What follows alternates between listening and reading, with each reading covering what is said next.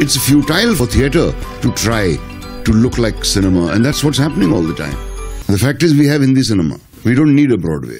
And if we are going to be tempted to have a play performing every night for 8 years, 10 years, as they do in Broadway or on the West End, then what kind of plays are we going to have to do? Several productions of Mughal-e-Azam with slide projections and an attempt to make the play look as much like a film as possible. And that's what Broadway does. And that's why people flock to see things like Beauty and the Beast and Jangaru and all these things.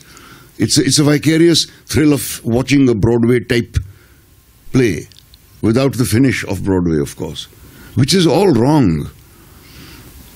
Because firstly, we don't have the facilities here to execute that kind of thing that they do on Broadway, where you have a set of a drawing room which has a dining table with 6 chairs and a sofa set and a library case full of books and statues and a bar with glasses and bottles and whiskey in them, and this and a table with cups and saucers, and I mean every possible detail that would be in a drawing room, and the whole set disappears and is replaced by a forest, which is equally convincing within seconds.